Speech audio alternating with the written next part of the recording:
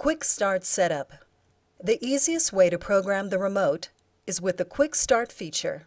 Let's set up the remote to control a TV. Step 1. Make sure the TV is on. Step 2.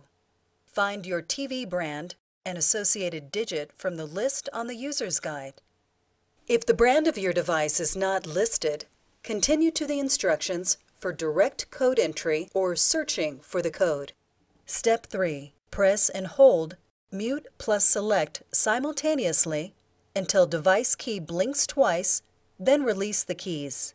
Step 4. Press and release the device key for the device to be programmed. Step 5. Press and hold the digit key for the brand of TV on the remote number pad. When the TV turns off, release the digit key and the code is saved automatically.